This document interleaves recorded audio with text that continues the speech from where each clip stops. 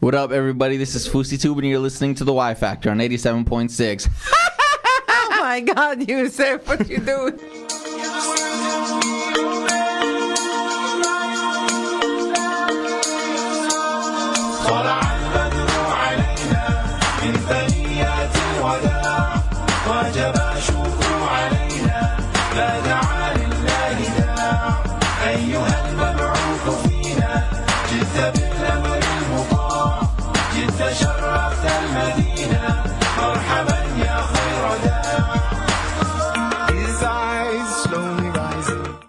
Assalamu alaikum, everybody, and that is right, you heard correctly. We are having FouseyTube on the show, but not right now, just in a couple of minutes if you stick around. That's right. Welcome to another episode of the Yfactor, listeners. Today is Thursday, and we've got a really exciting episode coming up with FouseyTube. Obviously, I mean, we have a massive guest, one of the biggest guests we've ever brought on. That's right. And alhamdulillah, as you all know, that he as a part of the I Came So Far tour with Omar Regan and Baba Ali, who we had previously on the show. So, and if you still haven't got your tickets, snap them up quickly because they are flying out the window now. There's not a lot of time left. It's on Friday, so grab your tickets quickly. It's going to be a massive show. That's right. So tomorrow night is the big event. So if you've got can get out of exams and take the family down, head over to I Came So Far tour. Now, just quickly, just for some news items for this week, the Crown Prince dies aged 79 in Geneva. That is the Crown Prince of Saudi Arabia, Nayef bin Abdulaziz. Yeah, he died in Geneva. What was he doing? Was he like in hospital in Geneva? He was in Switzerland. It doesn't actually say why. His funeral prayers were actually held on Sunday after sunset. Now, it's actually interesting because the way anyone who actually follows Saudi politics, they know with the monarchy and they're kind of like a groom, the next in line. So I think this is a major shift to the power balance in Saudi Arabia. So we're going from like old to new. No, well, he died. He was 79, so he wasn't really new, although he was the crown prince. Wait, he was the prince at 79? Yeah. He's actually the crown prince of Saudi at 79. But the issue is with Saudi being a monarchy, they've got the Saud, the household of the Saud, who they groom up to be the next leaders. So I think everybody's kind of got their eye on Saudi. Although I don't really think it's going to change much. You had President Barack Obama coming out, offering his condolences and things like that. Of course, he's going to offer his condolences to his best friend. I mean, that's the way they run. But look, with these kind of things, every generation, they say it's a new generation. We're going to have I'm going to hit the microphone there. We're going to have a new, era, new this, new that. I mean, if you want to look at politics in general and shift in politics, Mr. Obama came out and said, we are going to change. Yes, we can. And what did he change exactly? Not. I mean, it's interesting with this guy particularly because a lot of the media has been reporting that Mr. Nayef did quote-unquote crackdown on the hardline Islamists in 1979. He also saw, the smashing of Saudi base in Al-Qaeda in Saudi. So I think it's actually really interesting. I wouldn't take the media's. No, I'm quoting the media. Yeah, I know. But to our listeners, I would say not to take the media's opinion on this.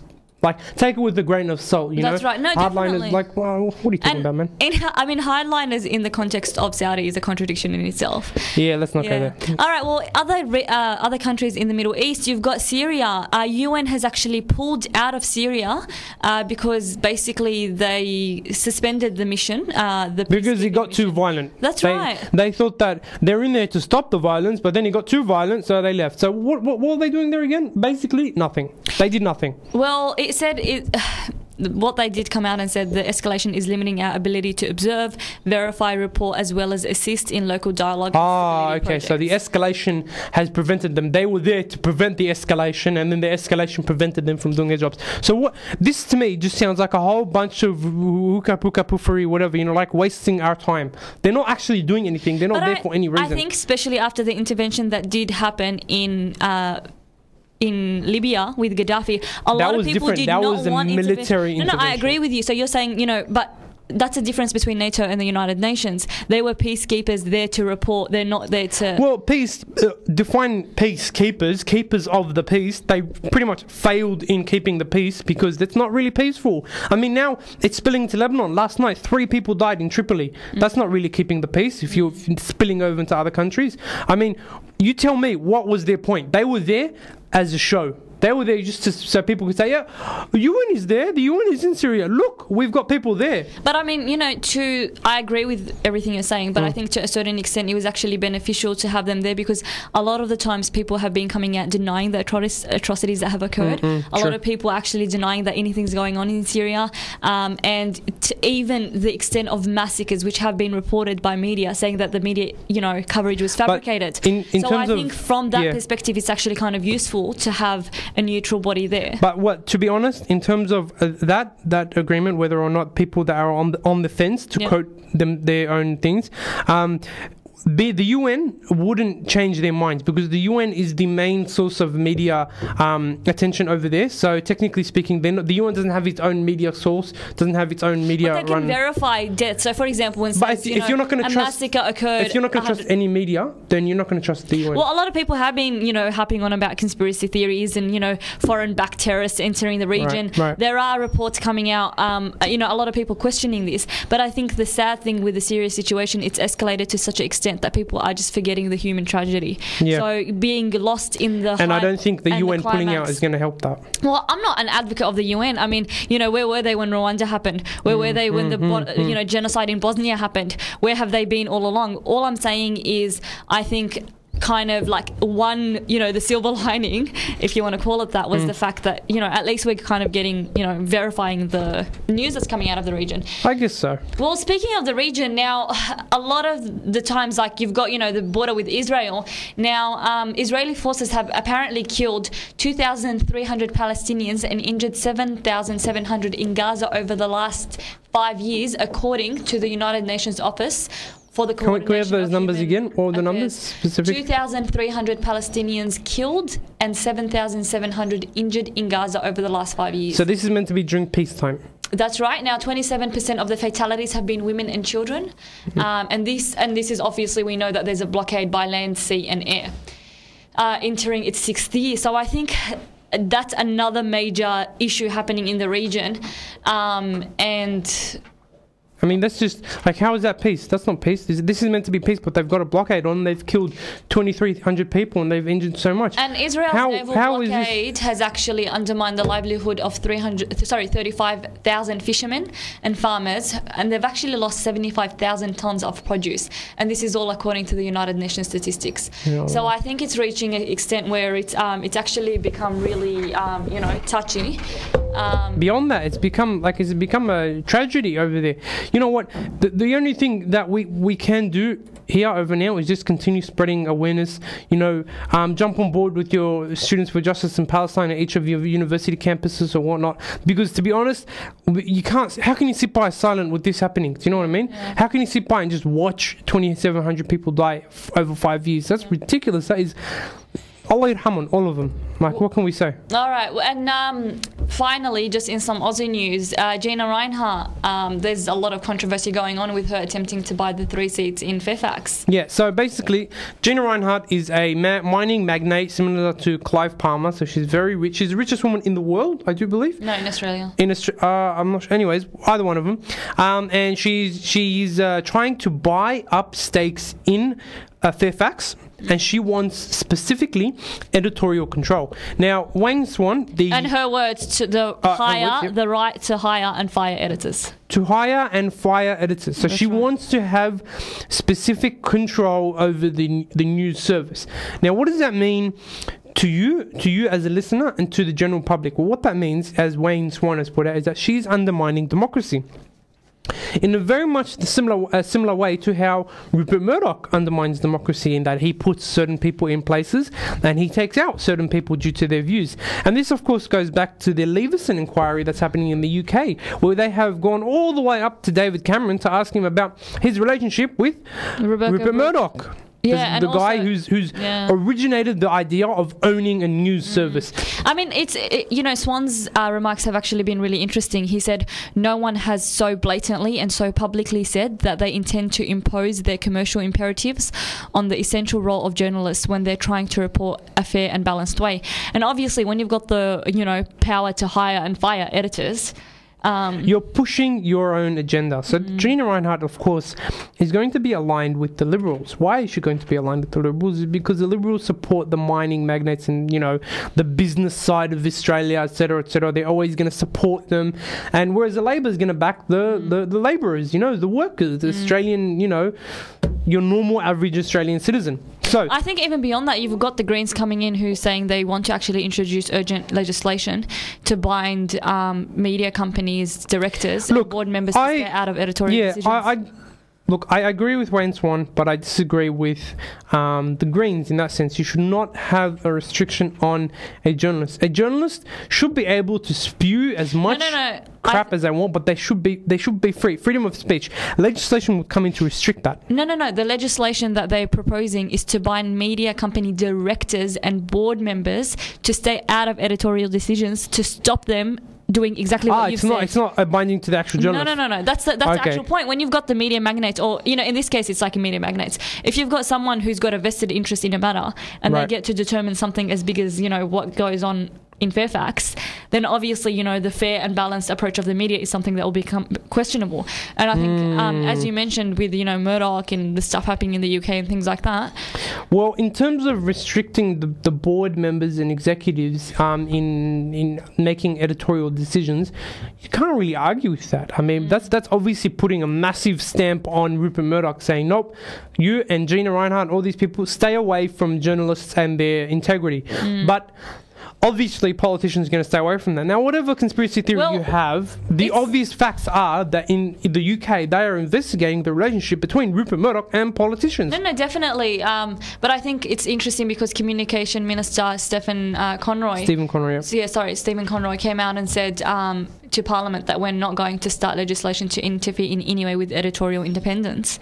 But then it's ironic because that's what they want. They want to stop Gina Reinhardt coming in, but they also want to not have any control over editorial leadership. Now, look, I think that the executives should not have a say in what is being conveyed in their newspapers and whatnot, because an executive is going to be thinking about money, and the journalists are not. Now, a perfect example of this, very separate to journalism, is in Apple. In Apple, when Steve Jobs was alive, the executives, board members and whatnot, were not allowed to attend engineering meetings. So what that meant was that none of the business people, the people that run Apple as a business to make money, were allowed to attend creative decisions. They weren't allowed to be there when creative decisions were made. So that the engineers, the geniuses, whatever, they were free to do their own thing. So there's no restrictions, because when an executive gets involved and when a business leader gets involved, their main focus is what? To make money. So at Apple, they said, no, wait. What's working for us is to be creative, so we need to get these people out.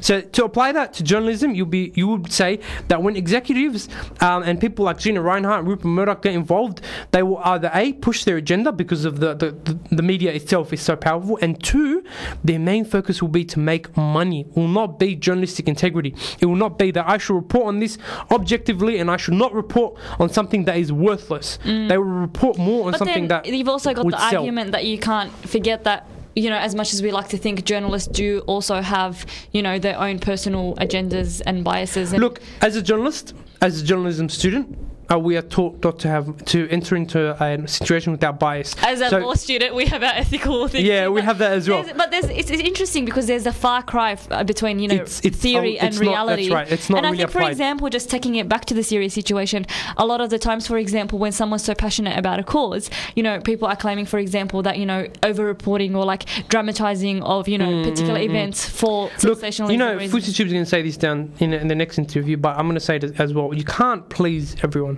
No, definitely. You just have to stick to the ethics. The ethics that we're taught is very basic ethics. You go unbiased. You go in without a premeditated, you know, concept of what you're talking about and what you're going to be doing, and you work off the facts. If journalists do that, and there are some journalists that do, and especially online journalism, okay, a lot of online journalism is legit, and they do that.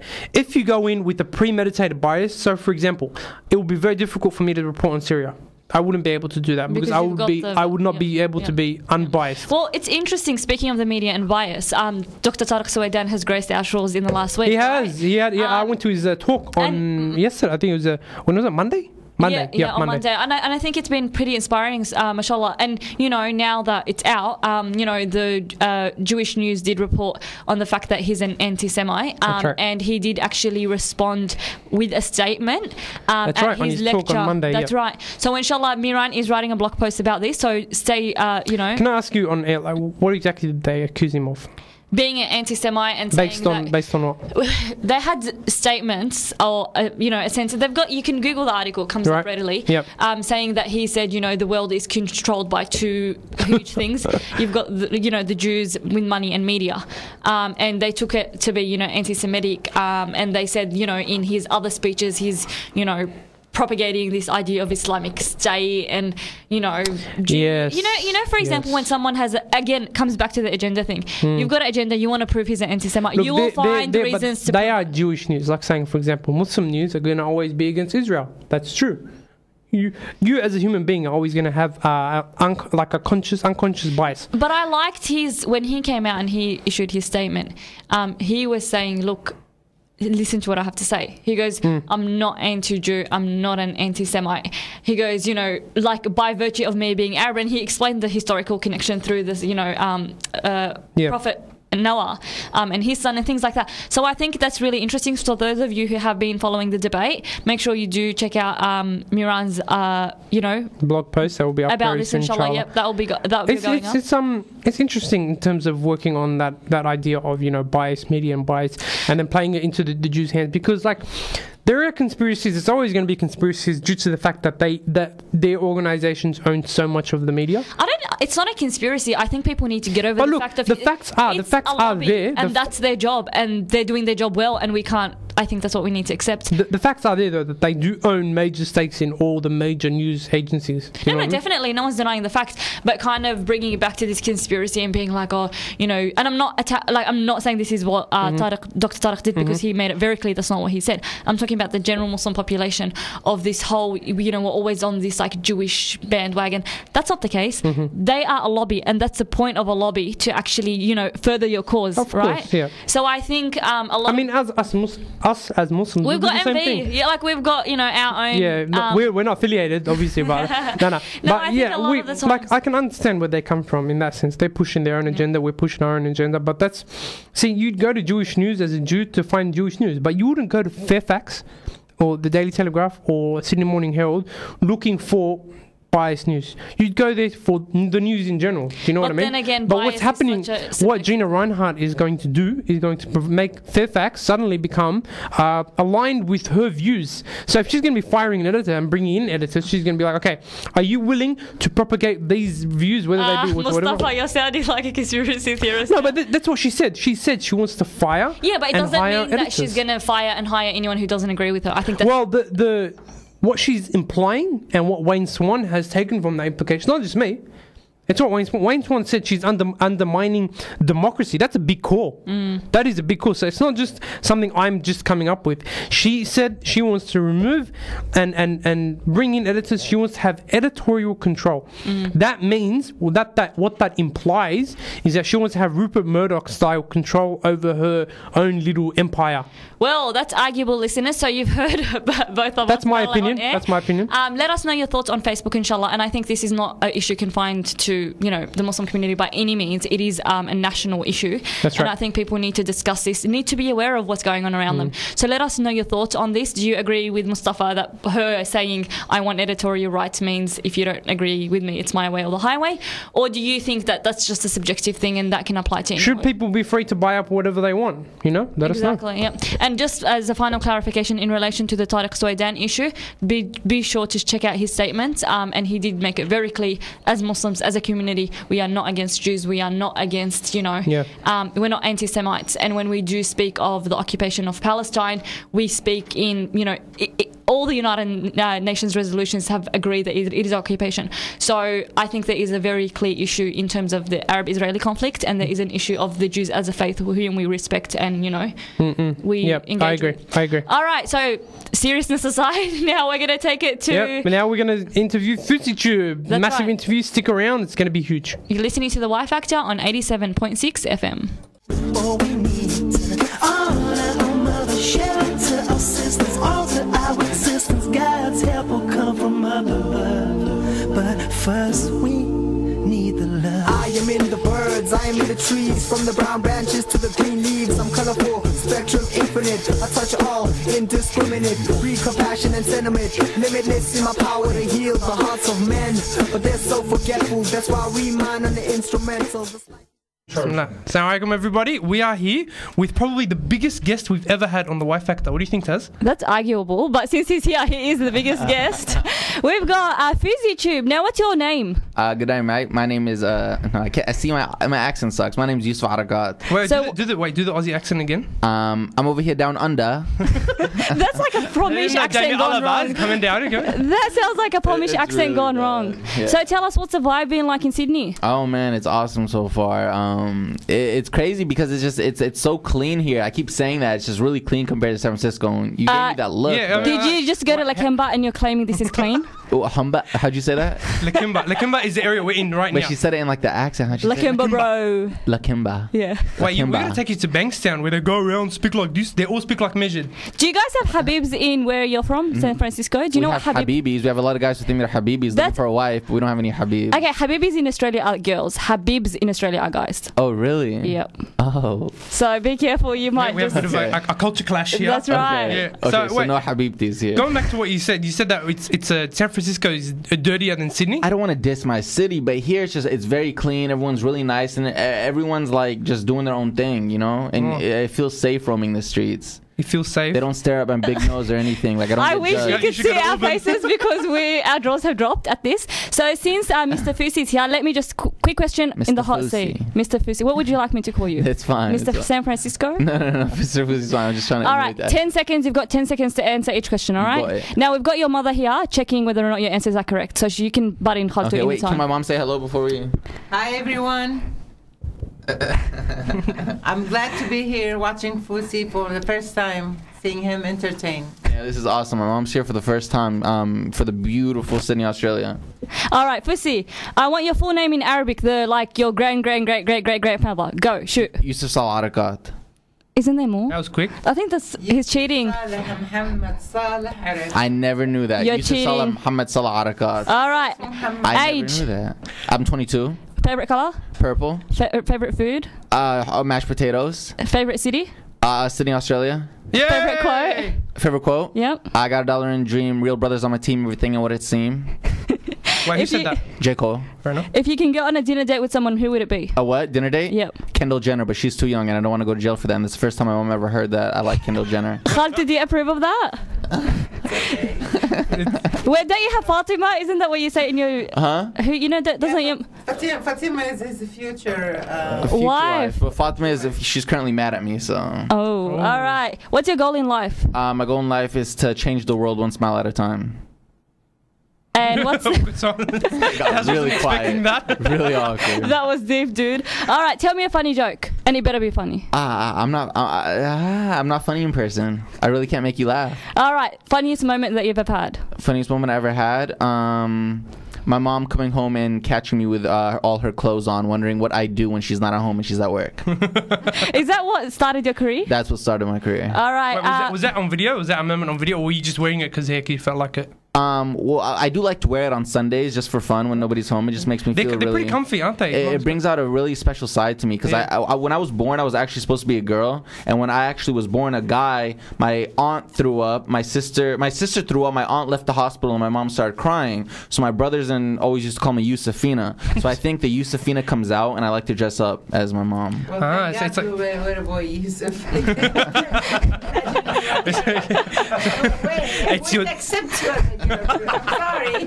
Hey, we're getting a bit touchy here. All right, Yousef, what's the capital of Australia? Oh, I heard this today at the old guy who was at the gym, but I forgot. We're gonna deport you right now. Whoa. What's a Sheila? A Sheila? Yep. A Sheila is a beautiful Australian woman. Woo! Really?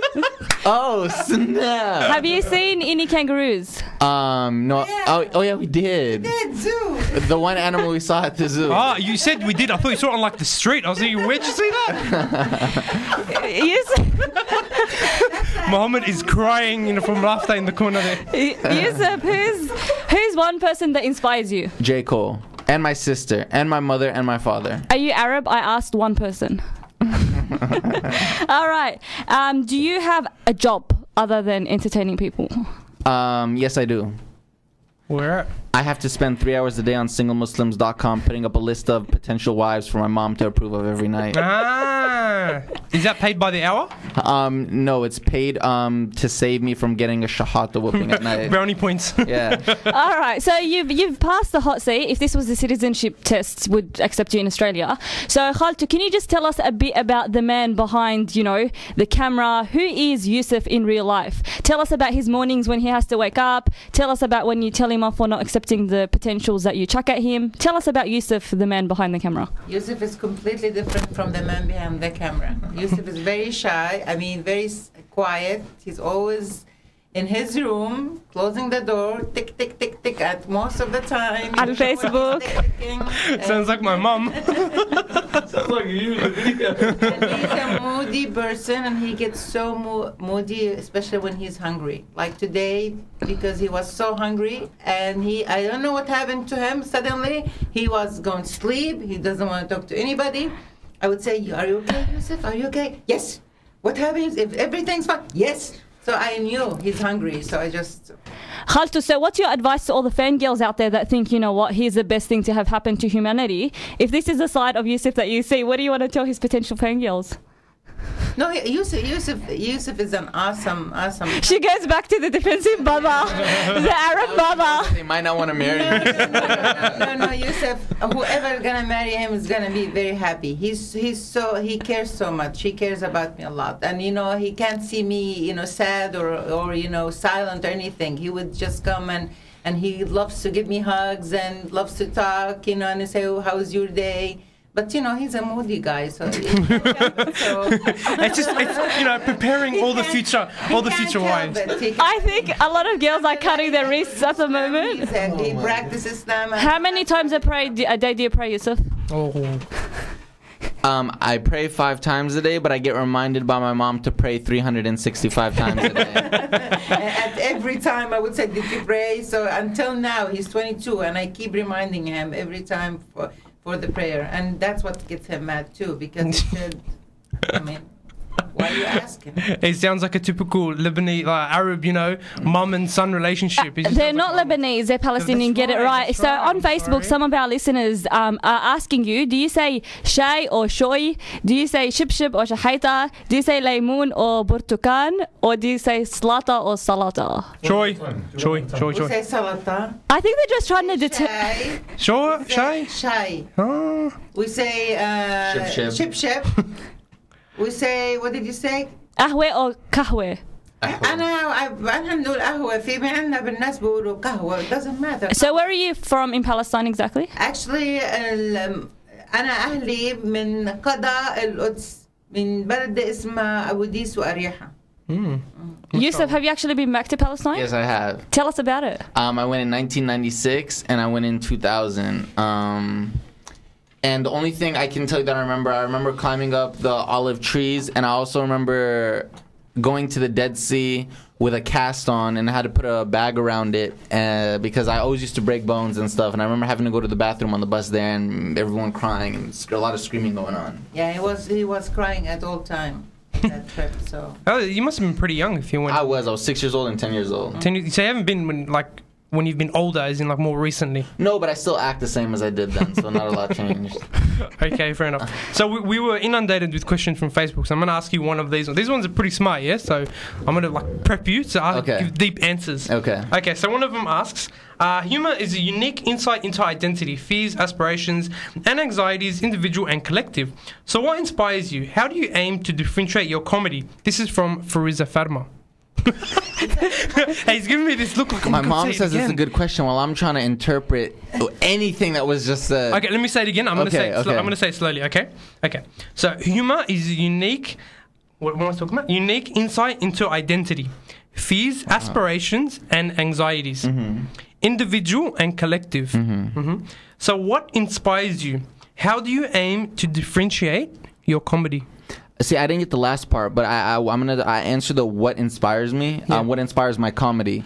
I don't go out and go, I'm gonna do this because it's gonna make people laugh. What I do, I find my inspiration from anything that happens. So I'm the kind of director and person who I don't even write down a script. I'll be sitting at my khalti's house during an azime, and I'll literally see one thing happen. And that one thing will spark like a tree in my head, and I'll see the whole scenario play itself out. So my inspiration is from real life events, and just going into the raw material that happens in our customs and in our cultures, and that's inspires. But I think you can find inspiration from anything. Like if I see something on the streets, it'll be a trigger point to a whole new world of a thing that opens up in my head. Yousef, Arab families often see humor and being Arab as don't go together, and they just like they can't take people that are humorous seriously. Wait, I'm gonna cut in. I don't agree there. No, I'm not talking about. Arabs that are really funny. No, I'm talking about on like a society level. Usually if you want to be funny or crack a joke, they kind of look at you and say, "Why are you being funny for?" So in terms of that, how did you take it with your family? Did they accept your comedy? My family got a kick out of it. I mean, the first time I showed my mom, she was laughing, and she kept saying, "That's not her. That's not her." And my dad was like, "That's you. That's you." And then when I made fun of my dad, my dad was like, "That's not me." And my mom was like, "That's you. That's you." So I think the reason it hit home for so many people was because it was a reminiscent thing of so many families back home and so many old traditions that we have. So, and a lot of people, of course, are against it and like, "Oh, what's he doing? He's mocking us. He's making people look at us in a negative light." Not understanding that we're showing everybody that, look, what goes down behind closed doors is exactly the same. We're not the scary neighbors next door liking To Kill a Mockingbird. We're just like you. We have our, we live the same, and we're beautiful just like everybody else. So good reference. Killing a Mockingbird. Good book. So speaking of references and education, what are you actually studying at college? I stare at my mom before I answer that, because I was originally a business marketing student, and then I wanted to follow my aspirations in my heart, so I actually changed to theater arts. And inshallah, when are you graduating? I stare at my mom. It's pending.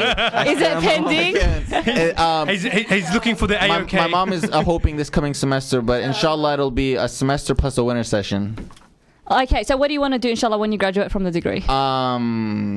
I don't know where my heart lies now, because I really I want to see what avenue this FouseyTube experience is going to take me.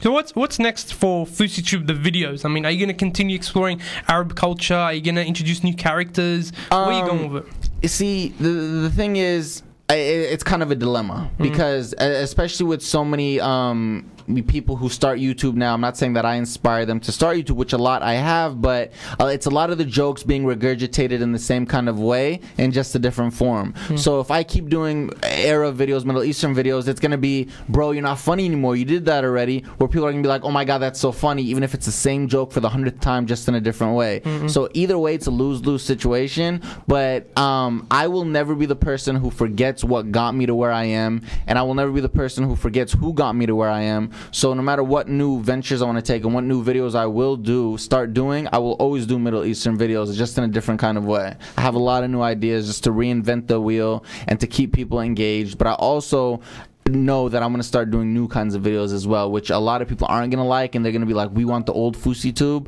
but it's the same FouseyTube, but as an artist, you want to grow and you want to try new things. That's good. I think a part of your growth, Yousef, is sometimes you do have your very hilarious, funny hummus, but then you've got ones that are, especially sometimes on Twitter, when you tweet very serious things, such as the your Twitter's a bit different to your videos, isn't it? It's a bit more personal. You want me to answer that real quick? Go. Sorry. Okay. No.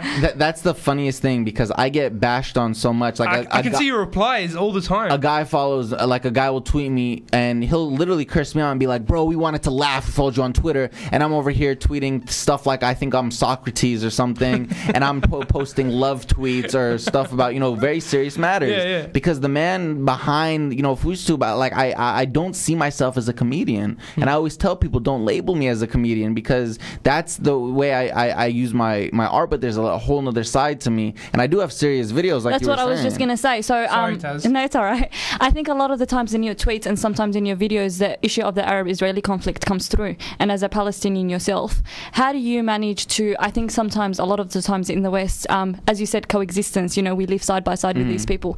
Do you think going through this journey of producing these videos, sometimes with very serious messages, has helped you kind of bridge the gaps between the Arab-Israeli side, the Jewish-Muslim side, or you haven't really tapped into that? It's a tricky way to answer that, and because the way I tapped into it is a different way. I didn't shove it down people's throats, and I didn't, sit there and go straight, and make them listen to what I was doing. But and the way I was doing it, I did it in a way where I don't, any kind of religion, anybody from any kind of religion or any kind of, ethnic background watches my videos and they sit there and they go, you know what? That's exactly like my parents. And they're like, and I go, but I'm Muslim. They go, exactly. And they understand that, look, we're just the same. Despite what conflicts we may have outside of this, we're all, we're really so similar. But one thing, going full on talking about it, one thing my sister said, because a lot of people actually do get mad at me for not fully advocating it and fully not talking from where I'm from and thinking that I'm ashamed to say I'm from Palestine and ashamed to say I'm Muslim. But one thing that my sister said beautifully was, I'm an artist with a lot of passion and not an activist who uses art, because I came into this first on as an artist and my passion strives through, and that's why I'm passionate about. That's why I did my Eid Mubarak reality check, reminding people I let them have all the funny, and then I reminded them it was a big, and it went straight to the heart. But I didn't come into this as an activist who used comedy to be able to give myself a leverage point to talk about different kinds of. Do you think now that you have such large clout? Yeah, I pointed out Mohammed there because that's his favorite word. Yeah, we use it in every single episode. You have a lot of clout. Yeah, okay, that's enough. Enough with the clout. Okay, so now that you have such a really large clout and a large audience, do you think that you would want to go down the activist path because of the audience you can tap into now, or would you want to maintain your artistic endeavors? And I think, sorry, just Fousey, by activists, I don't think people actually mean, for example, get out there and, socialist and change the world and things like that. Sometimes, for example, with Baba Ali's messages, he's still got that funny side to him, but then there's like an innate message. So are you trying to say that as an artist yourself, you didn't go in with those, mission to kind of change the world? So you're just a, artist, you're having fun. And if it happens that there's a message to be conveyed, it's conveyed?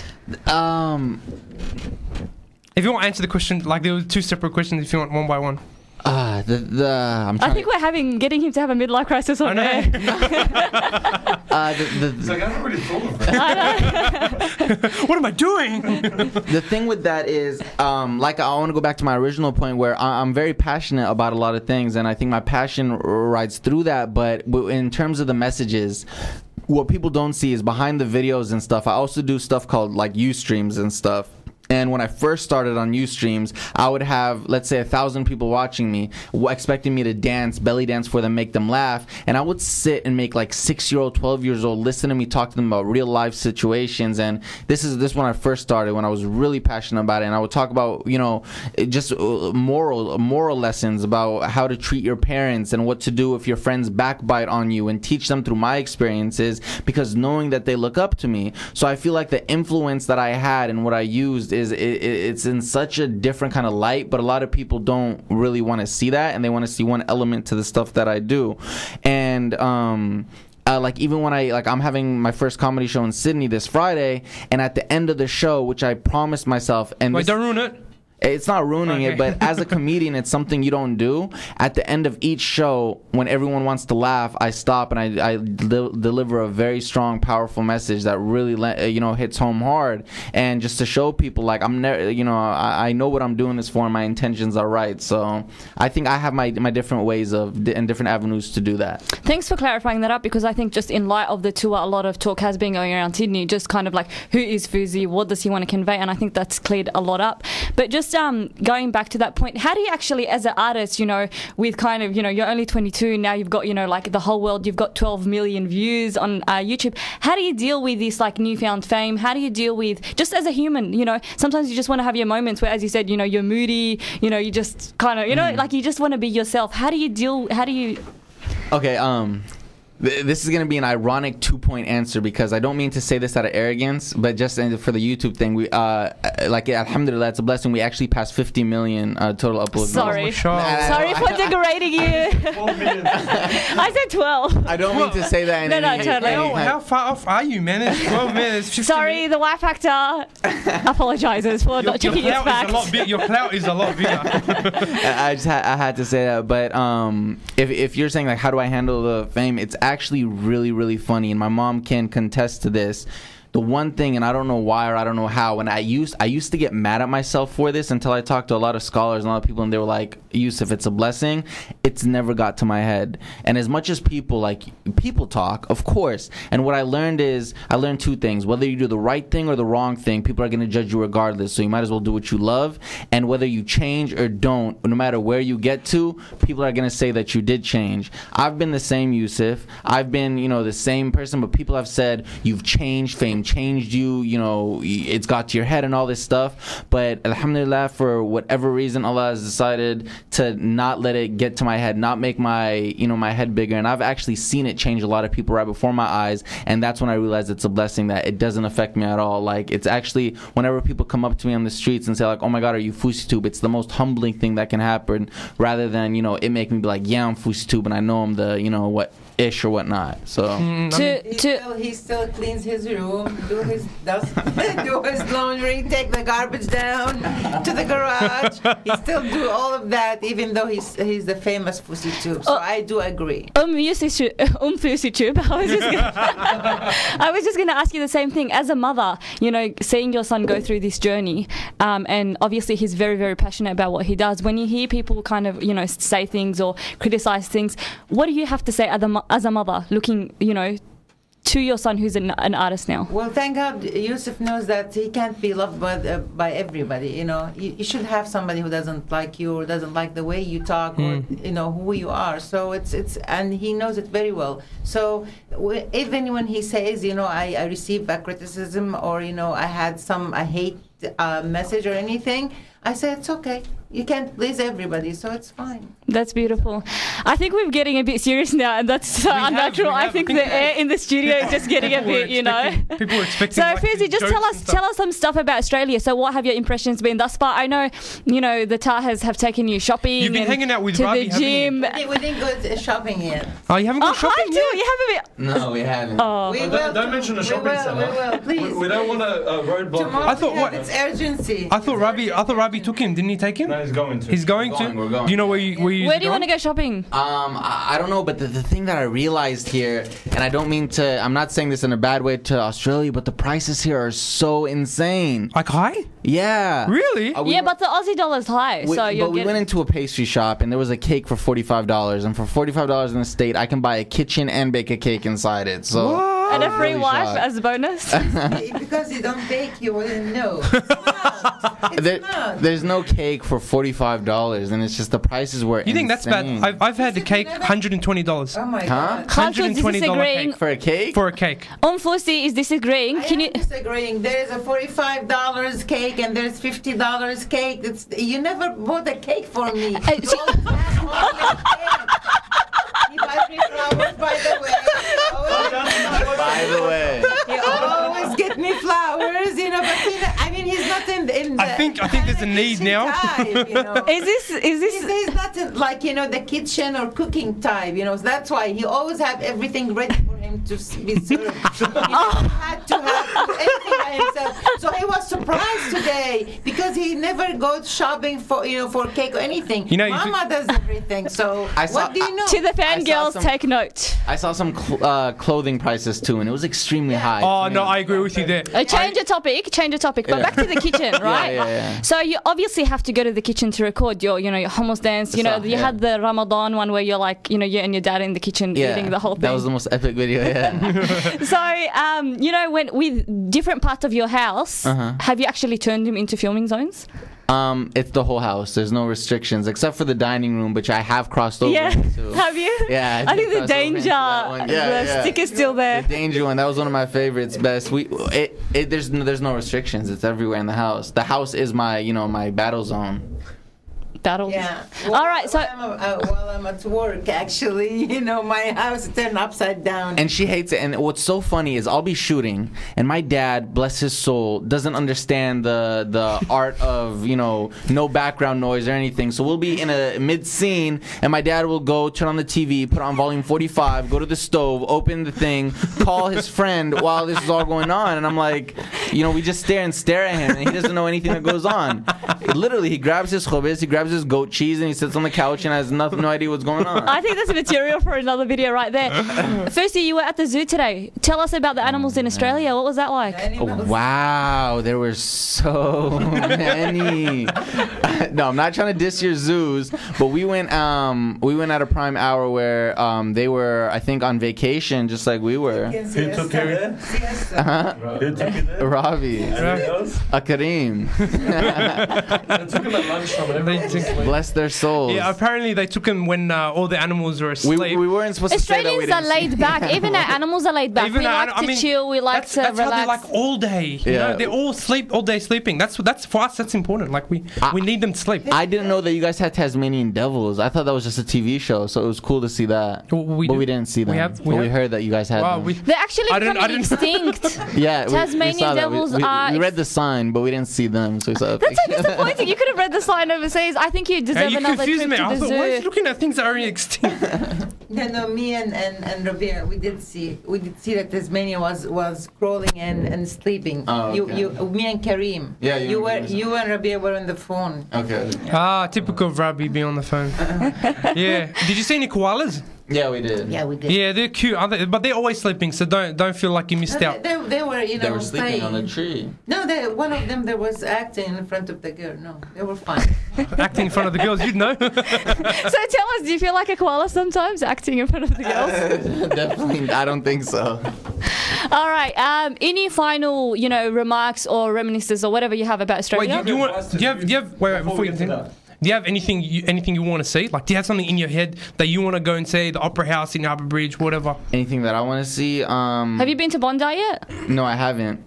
I mean, it's a bit cold. You don't want to go. It's not even the best beach. I think what I want to see. You mean in all of Australia or Sydney? All of Australia. All of Australia. A cliche answer, very cliche answer. I want to see all my FouseyTubians who live out here because I live on the other side of the world. So the fact that I get to see you guys and interact with you guys is awesome. Aww. So. Oh, he's so cute. Of course, Mama laughs at me. So other than the human attractions in Australia, anything else you'd like to see? He obviously doesn't want to spend money anymore because he found out it was so expensive. No, I don't know. I don't know much that's out here. I'm sure they've been showing us a lot though. Like they're gonna take us to the Blue Mountains. Some Blue Mountains tomorrow. Not tomorrow if you're listening to this today. But yeah, they're showing us around everywhere, so it's gonna be cool. They did a good job, and they did their best today. I think it's a They know that the animals will attack. My dad clicked it around. I think it's a hospitality thing, and I think that's another thing that comes They all out. feed them at a certain time, so when they eat, they go to sleep. They're like a cat, you know. Yeah. I told Robbie he couldn't take care of man. No, they did a great job, and actually, you just said hospitality. Everyone has been so hospitable here. I hope that's a word. Yep. Everyone's been very kind and treating. The only reason I have they're treating my mom beautifully, so it's really cool. Wait, I have another thing. Is there a food that you can't wait to try out here in Australia? Anything but Vegemite.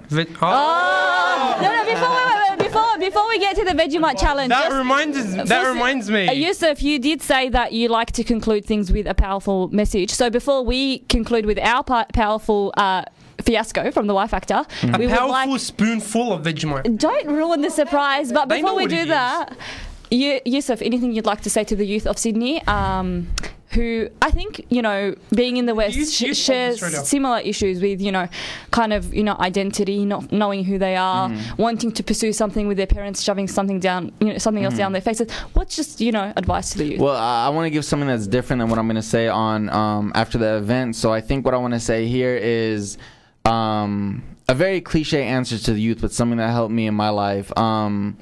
And my sister taught me this as well. When you guys are very young right now and you're looking for what to do in life. So when I say follow your heart and follow your dreams, I really want you to understand that anything and everything is possible, because I sat in my bedroom in 2011 and I talked to the camera and I told everybody I want to go to Canada and I want to go to Australia, and it was a shot in the dark. And I also said stuff like the Ellen Show and a whole bunch of things like that, being very naive in my bedroom saying that. And alhamdulillah, through hard work, perseverance, and truly believing that it would happen, I am now sitting here in Sydney and did exactly what I wanted to do. So if there's anything you want to do, I would say follow your heart, and there's nobody, like nothing that can get in your way except for the person you see in the mirror and Allah up above. So just follow your heart, follow your dreams, and do what you want to do. So I know your parents might want you to be a doctor or a lawyer or something, but understand that you're living your life for yourself, and I just follow your dreams. And my sister even told me the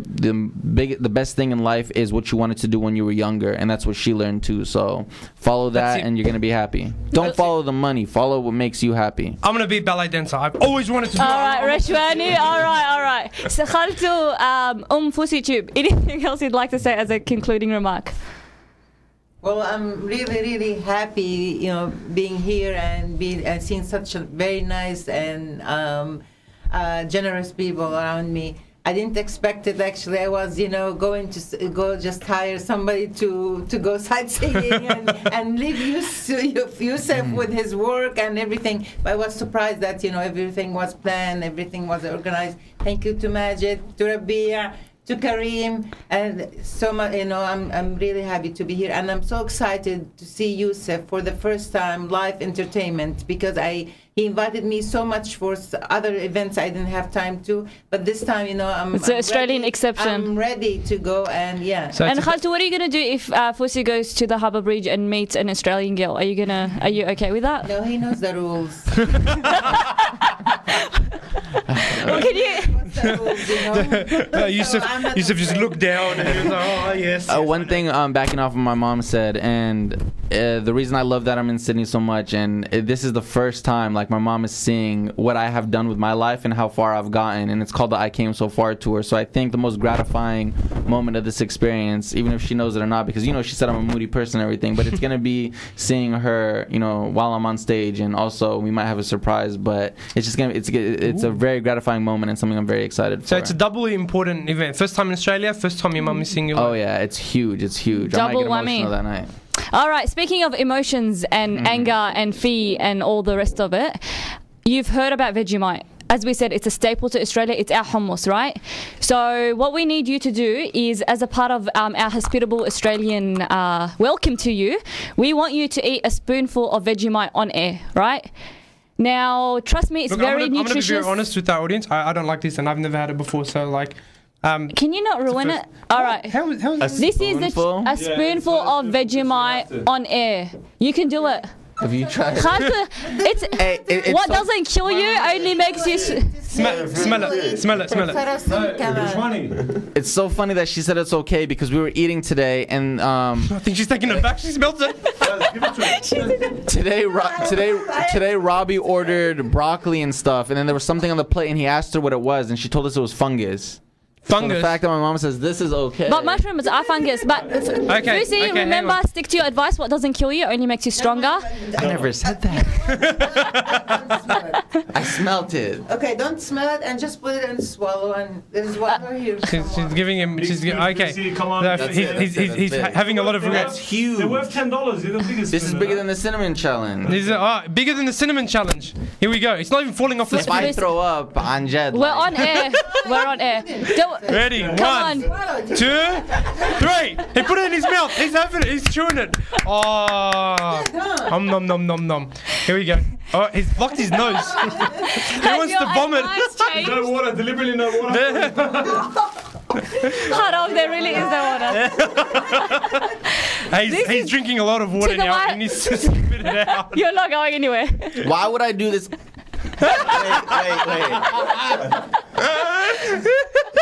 Yousef? Do it. I don't know why I would do this on air if it's... To the listeners... To the listeners that are hearing us on radio, this video will go on air. We're uploading this video. Are you okay? Last message to everybody. Do not try Vegemite ever. It should be haram. Yes, he just Yes, say yes, takbir. All right, because we're such nice, hospitable people, we got you chocolate to balance it out. It's a thank part you. of the Osby hospitality. Now he wants to stick it in his mouth quickly so that he can get rid of the taste. All right, Fousey, from the Yfactor, would like to thank you immensely for coming on our show. It's honestly been one of the best interviews we've had. So we'd like to thank you for coming all the way to Khaltu Fousey. Thank you so much for being here. We hope to see you again soon because we loved having you here. We're probably going to love you on Friday night. And that's right. To the Fousey fans, if you do want to see him, catch him on Friday night at the I Came So Far event, inshallah. And you've got, where are you going after Sydney? We still have tickets going. There's around 100 tickets go. Yeah, everybody come out to the Sydney event. It's actually going to be the largest OMF tour and I Came So Far tour event of all time that I've been at. So it's going to be a huge crowd. It's going to be a whole bunch of fun. And then we're going to Melbourne and then we're going to Brisbane right after. So I hope you guys can make it out. And just we're giving you words of advice. Sydney is the best, so don't have high expectations of Melbourne or Brisbane. It gets worse from here on. It does. Yeah. So this was the climax. All right. Thank you so much, Fousey, and thank you. Thank you so much, everybody. I love being down under. Sorry. All we need to smile at each other, reach for your brother, help one another. All we need is love. Smile at each other, reach for your brother, help one another. All we need is love. Joining me in the studio today is Sister Yeliz, who is a volunteer with the Orphan World Fund. Welcome to the show, Sister. Salam alaikum, sister. Wa alaikum assalam. So we've heard a lot about this World Orphan Fund. I remember a couple of weeks ago, Rashwani at uni, did you see those letters? A letter to the orphan? There was letter to the orphan. I think they did a soccer gala day as well and a couple of other things. They've done a lot of good work. So what is this, Orphan World Fund? Okay, excellent. So World Orphan Fund Incorporated is actually an Australian non-government organisation and an international strategic aid organisation. We focus on orphans. Some of the campaigns that you've just mentioned just then is actually the local campaigns that we've run in Australia. However, at the moment, our focus is on orphans, but at the moment we're concentrated on Southeast Asia. I might just quickly point out that as an aid organisation, our values are 100% volunteer-based and 100% donation. So is the organisation just based in Australia, or do you have other offices? No, just Australia. Oh, wow. So we're like the first country that Yousef started out in. That's exactly right. We feel so privileged. Yes, definitely. And it's named the World Orphan Fund. Does that mean your efforts for charitable activities are focused on orphans? That's correct, yes. We do help communities as well when we go into, the villages where the orphans are. However, like I said, our focus is definitely orphans. And what are some of the programs you've actually offered to these orphans? Okay, so we have run some development projects there. So we actually have an orphanage appeal at the moment. We've done Zakat appeal. Every year we run a TA appeal. We've got orphan sponsorships, and there is over 100 orphans waiting to be sponsored. And we do hold Yfactor for orphans and also Sadaqah as well. Wow, mashallah. Yeah. So what countries do you aim at? What are the specific countries that you're doing this in? Okay, so like I said, at the moment our focus is Southeast Asia only because it is the closest to Australia, as we're Australia based. We are trying to get to the closest, countries that we can get to. In having said that, in a week's time we are actually travelling to Turkey. We've got some projects there. Is that, I'm going to cut in, I'm really sorry about that, but is that where Mohsen is going? Yes, because I just got a call from him right now. Any shameless plug for his friends, but back to the organisation. Because I got a call and he's like, we have to meet up because I'm going to Turkey next week. Where are you going to Turkey for? Okay, this is really interesting, the fact that volunteers actually get to go. And is this helping distribute the actual funds as well as part-taking programs? Is what we actually have been invited to a conference in Turkey, and we will also be taken by one of the biggest aid organisations in the world to actually the Syrian border. So we're going to actually go to the refugee camp there and visit the orphans there, and inshallah we actually want to run projects there as well. So we've got big plans in our pockets. This sounds really exciting. How long has the World Orphan Fund been running? We've actually been working on World Orphan Funds for the past 2 years. So we are alhamdulillah, we've been very humble, so we have stayed quiet, but we have grown rapidly. So 2 years pretty quick to be going out to Turkey. You did mention Southeast Asia. What countries specifically? And are these aimed at, for example, the region is often, targeted with, natural disasters and things like that. Yep. So is it, like a crisis emergency thing or a development? No, that's why at the beginning, when I was saying international strategic aid organisation, we actually want to go in and build communities. So we don't want to just go, I guess, Band-Aid solutions. Exactly. Yep. That's exactly what I was going to say. So we just go there and we actually try to create jobs for people. We put children in school. We ensure Islamic education as well. We have put orphans into university as well. So we want these people to actually give back to their communities. Wow. And in terms of if you want to work or if you want to pay like charity to this committee, where would you have to go? What would you have to do? If you wanted to help out, if you wanted to pay, or if you for wanted World Orphan Fund, yep. Okay. So I would say get in contact with our volunteers. You can actually visit our Facebook page as well. And we do have an email address, which is info@orphan.org.au, so you can email us also. Well, speaking of events and volunteers, you actually have an event coming up this Saturday, which is the 23rd of June, 11:30 a.m. till 3:30 p.m. Now, inshallah, it will be located in Guildford. Yep. It's a sisters-only event. And a sisters-only event? What? Mustafa. Mohsen as well. Come on, man. That's like a double blow. All right. So, sister, what's this Orphan Awareness Day about? Okay. Just before I get into the event, there's one more thing that is very important that I want to mention about World Orphan Fund is that we are 100%. We do have a 100% donation policy. So it's zero administration fees. So if you were to, give us, let's say, $20 to take to the orphans, that orphan receives that $20. And when we travel or go anywhere, we actually pay out of pocket. Inshallah. Inshallah. So in regards to, in terms of the Orphan Awareness Day event, it is, as you mentioned, a sisters-only event. The purpose of the event is to create awareness of orphans all around the world. There will be a beautiful program. There will be children volunteers reading poems, short stories. There will be a very little special guest, an award-winning guest in Sydney, singing nasheeds to us. She's absolutely beautiful. There will be a sister giving us a speech. She's an amazing sister, so I'm looking forward to that myself. Other than that, there will actually be stalls. And so everyone will be, shopping, having a bit of fun, and inshallah, getting the hasana for it as well. So. Okay, so what's the address, inshallah? It's in Guildford on Mount Ford Street, so 64 Mount Ford Road. Yep. 64 Mount Ford Road in Guildford. And again, that's the 23rd of June from 11:30 a.m. till 3:30 p.m. Yep. Unfortunately for Mustafa and his gang, it's sisters only. So if you are interested, inshallah, you can email us, she said, info@orphan.org.au. We should do a brothers only day then, straight out. We should just ban you guys from helping us. This is an event about the orphans. We're not getting into brothers. I know it's not a debates. competition, but Sister Yeliz, delighted to have you on the show today. May Allah reward you, and inshallah we all look forward to seeing you guys on Saturday. Also, if someone's just interested in actually getting involved with this organisation, where should they go? They should actually contact us through our Facebook page at this stage. All of our contact details, telephone numbers, everything is there. So World Orphan Fund on Facebook, please like us. All right, thank you so much, and may Allah reward you for coming in today. Jazakallah khair. Assalamu alaikum. All we need is love. Smile at each other, reach for your brother, help one another. All we need is love.